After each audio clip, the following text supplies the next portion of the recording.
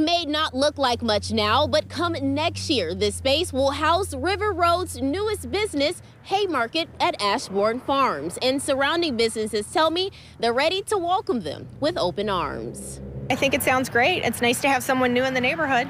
Chrissy Davis is looking forward to the Haymarket being directly across the street from her restaurant, River Road Barbecue.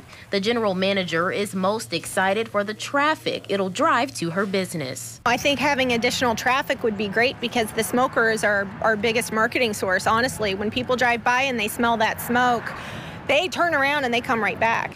Based on the rare concept of the 6,000 square foot Haymarket, Chief Operating Officer Rodney Wedge says people won't just drive by, but stay. They'll experience a hybrid approach to healthy eating with locally sourced meats, baked goods, and fresh produce grown right in the property's garden. Being able to actually see tomatoes growing on the vine and then tasting them the next day in your food, it's unmatched anywhere.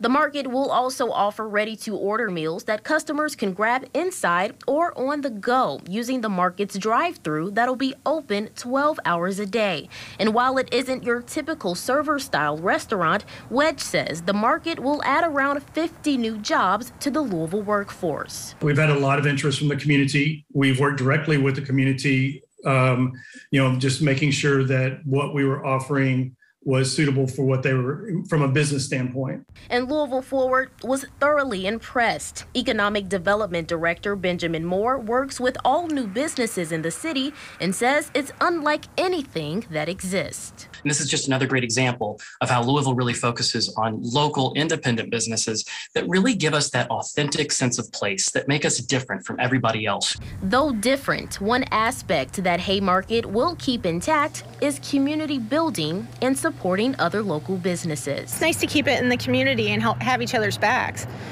It's already a hard enough world. You may as well be able to rely on your neighbors.